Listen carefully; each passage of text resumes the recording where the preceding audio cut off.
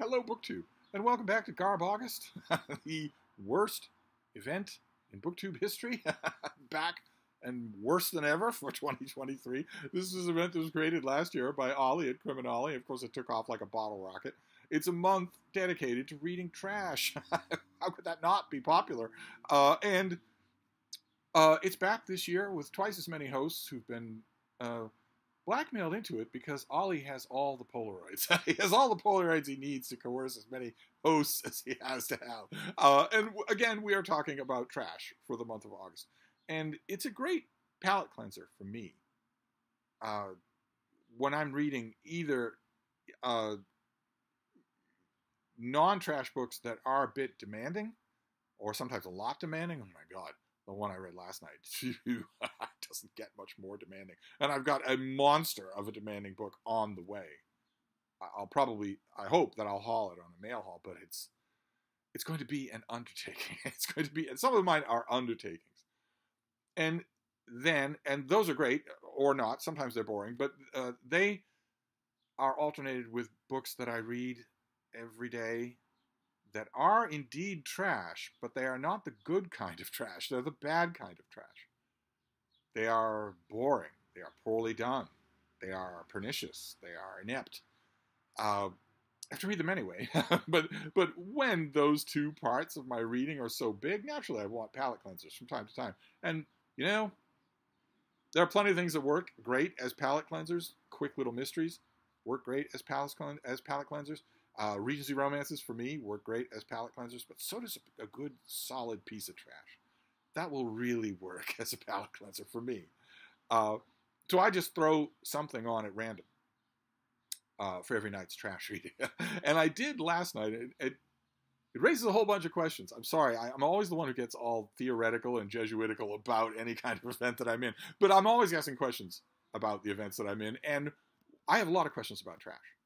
Lots and lots of thoughts, lots and lots of questions. And the thing that I read last night raised a whole bunch of those questions.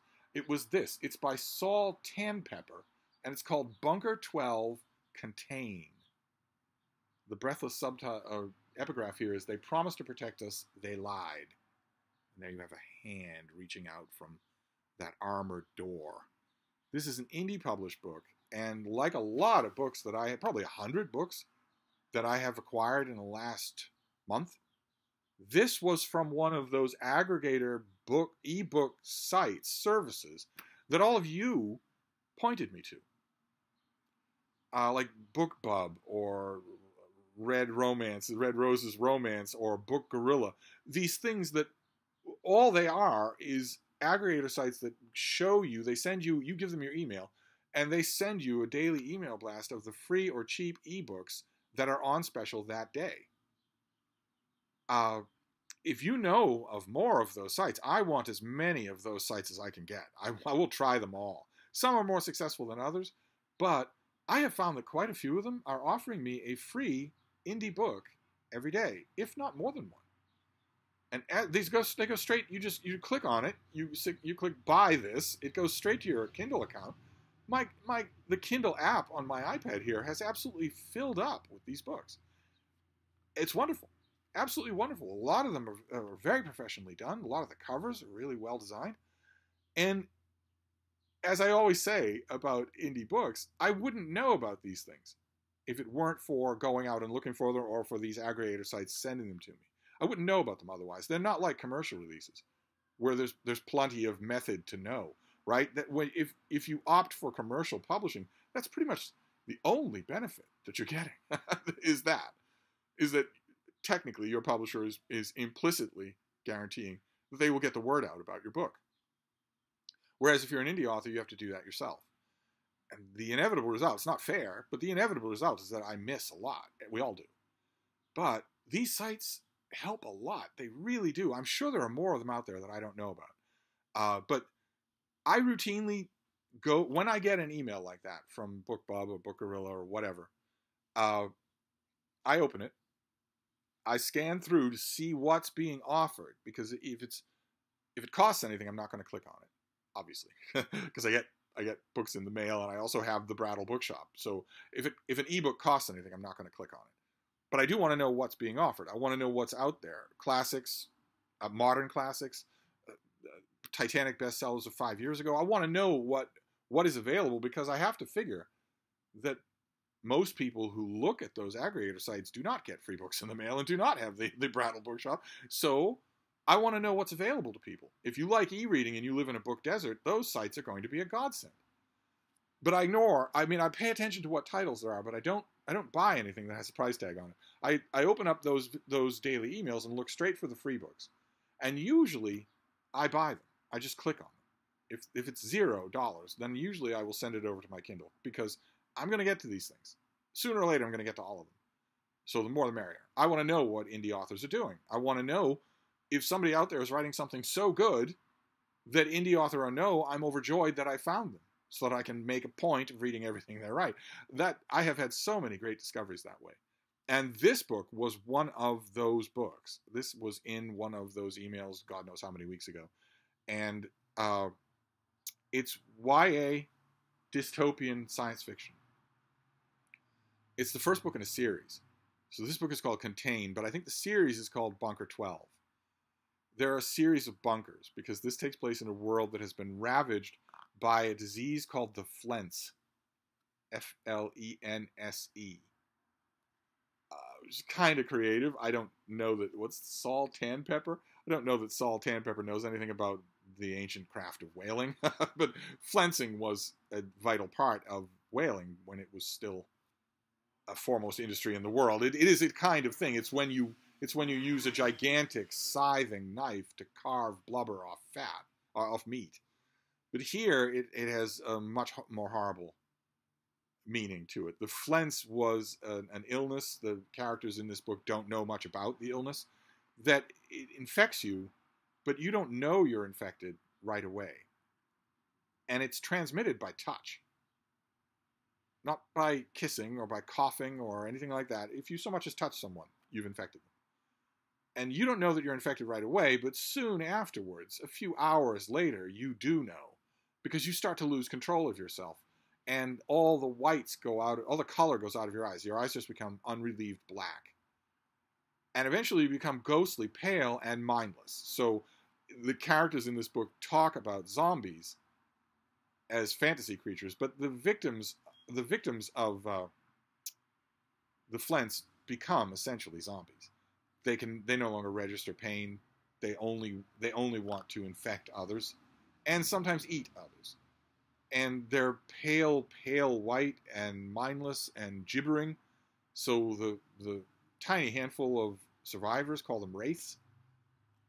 And there's a point that's raised early on here. This is mainly the story of a young man named Finn, who is the son of the man who is in charge of one of the very few survival bunkers that is known to exist. You can see why that would be true, why the attrition here would be merciless, because you didn't even know that it was happening. And by the time it was happening, you had no idea. Before you knew how it was transmitted, almost everyone was infected. So the action here picks up in this bunker, which is not Bunker 12. There's supposed to be only like 10 or 9 bunkers. It's only later in this book that a character reveals that there are in fact 12 of them. So there's the YA gimmick of a mythical place that you're obviously your teenage characters are going to need to get there. Obviously there's going to be a secret contained in Bunker 12, and obviously the secret is going to be, what is the nature of the Flense?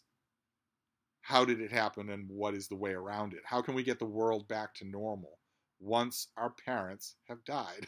Which is certainly going to happen, right? In series of this kind, either the parents are never there to start with, or they will quickly exit stage left feet first. But we get the internal human tensions of this bunker where this story is set. The Flense existed 3 years ago. The world was pretty much overrun with wraiths. A tiny remnant of people, about 30 people, ended up in this bunker. It's hydroelectric. It's sealed off from the world with concrete and armored doors. And they have external monitors to watch, not only for survivors that might show up, but also for wraiths. But when the action in this book opens, wraiths haven't been seen in months. And a large, growing, vocal faction in this bunker is convinced that they're all dead. and that maybe everyone else in the world is dead too, and so there's really no reason for us to stay here anymore. A lot of people are getting cooped up. They're getting sick of being cooped up in this bunker with its endless rations and its very primitive tech. The bunkers were not futuristically stocked. These people have a tiny number of books, no internet, no computers, very little in the way of medical stores. Doc Cavanaugh in this book has to make do with very little. And hence no biomedical ability to further their knowledge of the Flents. No real way to understand what happened to them, and also an end in sight. Our main character is a teenager here. Saul Tanpepper doesn't go out of his way to stress this, but he's obviously a dreamboat. 18, lanky, muscular, good-looking. Since there aren't many stores, he rather conveniently is wearing a t-shirt that's too tight for him. And one of his jobs is to study the food stores, to keep a regular stock of the food stores. So he knows as well as everybody else that the bunker doesn't have food. They don't have hydroponics or anything like that. So they don't have food for more than a few years, 3 years. At which point, they're going to have to make a decision about the outside world anyway. Now, you can imagine that in this world, if everybody has to do monitor duty in this bunker, it rotates. Everybody has to do it. From Finn's father, who is in control of this bunker. He's the leader. He's the only one with access codes to the doors. All the way down. Only the children are exempt from monitor duty. But you have to figure that if those 3 years were to pass, that'd be 6 years in this bunker. If those 3 years were to pass without any sight of any survivors or any wraiths, well, then even the most conservative people in the bunker, which happens to be Finn's father, would say, okay, it's probably safe to go outside. We have to anyway, but it's probably safe to go outside. And you have to figure that realistically that would happen beforehand, because you wouldn't know if you'd be able to find provisions outside. So it'd probably be 2 years, and then you would take what provisions you have left and go. But Finn notices early on in this book that someone is tampering with the food supply, and that it looks like they only have enough for 1 year, not 3 years. And in addition to that, other things are going wrong all over the bunker, little things.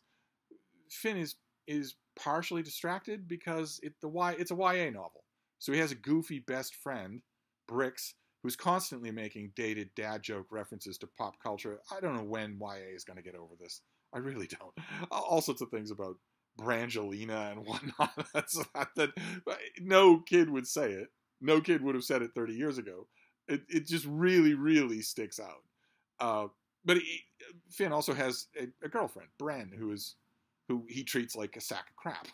Because that also is an absolute staple of YA science fiction, is that the female protagonist, Bren partially qualifies.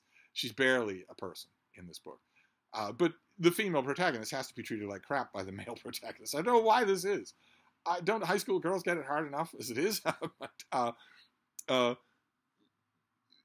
Finn notices that there are other things going wrong, that ceiling fixtures or fittings seem to be coming loose or breaking down faster than they should. The people in this bunker do not have the physical plant capability to fix most of what's wrong, including the gigantic hydroelectric generators that are their source of life, that keep the lights on, that keep the air conditioning running, that keep everything working. They're perfectly willing to admit, all of them admit it outright, that if one of those were to break, they don't have any idea how to fix it. They were all brought here. They went when the Flents was at its worst 3 years ago, and there were wraiths everywhere, jumping out from every dark corner and consuming people. They were processed into this center by army type figures who gave them each an extra dose of vitamin shot and sent them on their way. So they weren't parsed for being specialists, and they certainly weren't stocked up with specialty equipment. And in such a setup, if you read books like this, you know right away one thing for sure is going to happen, which is that something is going to show up on one of those monitors, either a survivor or a wraith or both.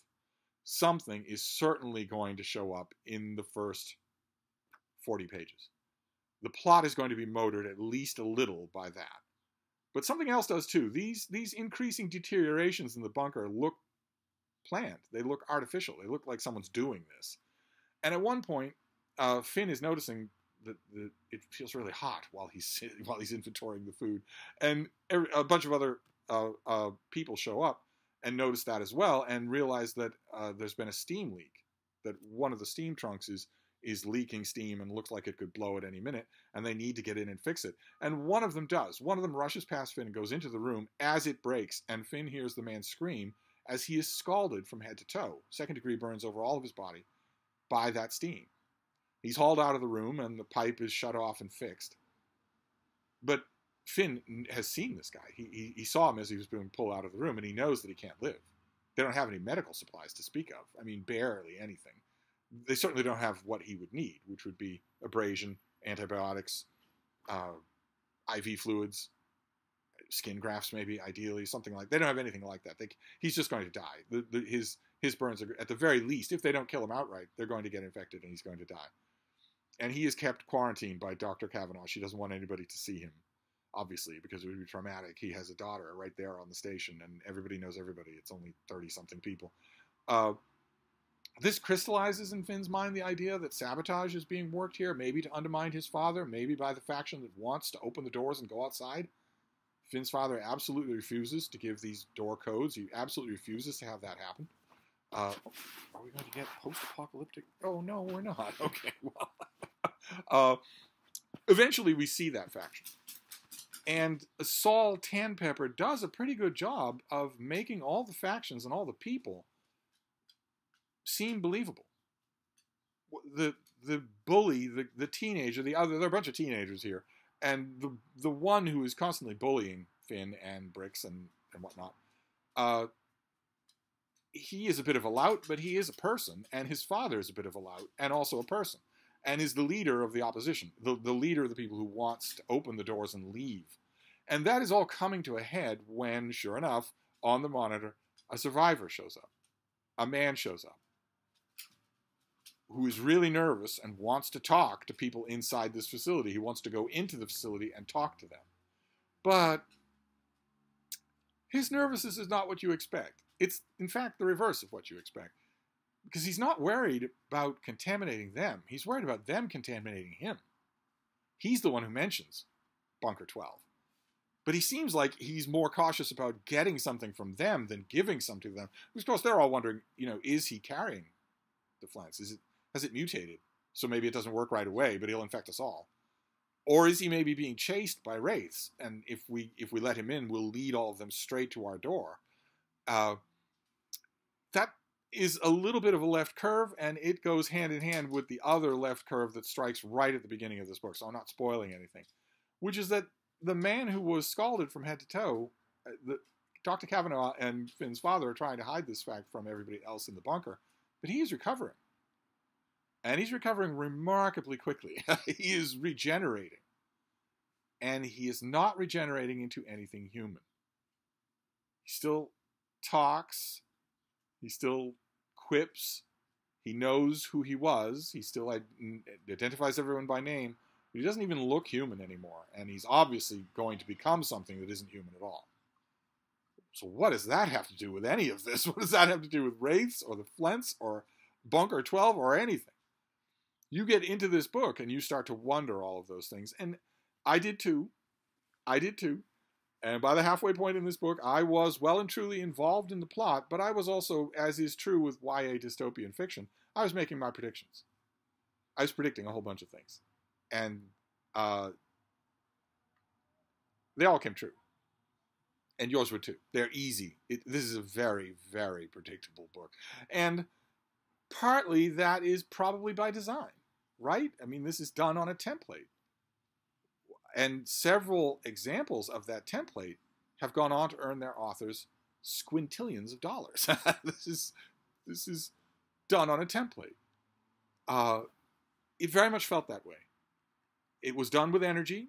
I liked the complexity of the fact that we don't really get any out-and-out villains, any out-and-out good guys. Finn's relations with his father are anything but pleasant. And like I mentioned, his relationship with his poor girlfriend is mostly him shrugging her off when she wants to cuddle with him. That's no way to repopulate the species. I mean, yes, your reaction to his goofy best friend with his 80s dad jokes will be homicidal, but the best friend is not homicidal. So inside the book's reality, there's a good deal of complexity here. Some, anyway. But not only is it completely predictable, but also it has that same weirdness that all YA dystopians have, which is that the fate of humanity is at stake, and huge amounts of space are given over to Smells Like Teen Spirit, to teens zooming each other or wanting to, or mooning over each other, or I can't believe you held his hand, or I can't believe you took his side, or whatnot. There shouldn't be any scenes like that in a thing like this, or maybe a tiny little bit. If you've got a big plot, I mean, I know that's part of the template, is to put high school romances at the heart of a world-enveloping story. It underscores the teenage delusion at the heart of sci-fi dystopia, which is that sci-fi romances are important or matter at all. They don't at all. But to the teenagers involved, they are literally everything. The fate of the world is hanging on whether or not, Raimondo notices that you brought him his lunch or whatnot. So the predictability was one thing, and also that unbalance, which has always bothered me in these kinds of books. That has always bothered me. And it's all through here. And I read this book. I'm glad that I did. I might look out for the others. I would not pay for them, but I would, if one of them came up free on one of these daily reminder things, I would probably do it and continue on with this story. There are a lot of things that are left hanging in this book, so if this sort of thing interests you, you will definitely want to move on to the next book. It wasn't ineptly done at all. So why am I talking about it for Garbaugust? Well, that was one of the things, one of the questions, one of the meta questions, one of the Jesuitical questions that came to my mind. Is, again, what are we talking about when we talk about garbage? is something that is, I don't know this author at all, and I don't mean any ill will. I'm a big fan of indie authors. But if I had to use a word to describe this, a term to describe this book, it would be run-of-the-mill. Is that trash? I don't know. I wonder here about my own viewpoint. And that makes me wonder about the sliding scale of trash just in general. You have a job, you have responsibilities, you have a family, you have friends, you have loved ones, you have children, you have classes. You have a ton of things pulling and dragging at your time. You're a booktube, so you make time to read, but it's not much time. Surely that can make you a little harsher towards things that are run-of-the-mill. Would you have read this with all those, using that very precious reading time, with all those things pulling for your attention, would you have read this to the end and thought, that stunk? Not because it really did, but because it wasn't at all good enough to warrant your attention. I don't know. And if that's true, then does that make this trash? I think this was trash. It was done with heart. It was done with energy. It was a little bit on the boring side and very much according to a template. I think if I were putting on my pedagogical hat, I would say that Saul Tanpepper should have worked this a little harder. And that if he knows that himself and decided not to, well, that's awful mercenary. That's a kind of cynicism that deserves to be condemned. If you're writing a book to make money, instead of because you want to, I don't know. I don't know. This was nothing to write home about. It's not anywhere close. It's not in the same galaxy as anything that would ever make my year-end list. I don't know that it was trash, though. It's efficiently done for what it wants to be. I think what I will do to help me clarify these thoughts is to pick another book from one of those aggregator sites tonight. I'll pick another one of these indie things and just go through it. Lord knows I have read some indie books that were god awful. This is not that. This is not that. So what is this? On the spectrum of trash, what is this? I don't know. If you've got a huge sweet tooth for this kind of disease/zombie post-apocalyptic thing, if you love these kinds of things, you will not find this a waste of time. I don't think you will. Provided you can put up with all of the YA stuff, because all of the YA stuff is in here. All of it is. The bullying, the dad jokes, the outdated humor, the mistreated girlfriend. the inadvertently hunky main character, the functional absence of parents after a certain point, the mythical destination point that will explain everything and that will inevitably have horrible a-hole adults in lab coats inevitably. If you can withstand all of that, in fact, if you maybe cut your teeth on reading with Divergent or things like it, and you like that sort of thing, you're going to get plenty of it in this book. I just don't know if it's trash. I don't know if it is. Is the average trash? Can trash be average? I don't know. I don't know. I will continue to ponder, but you'll be very happy to hear that the rest of my pondering I will do off camera. So I'll wrap this up for today. I will see you next time. Thank you, BookTube.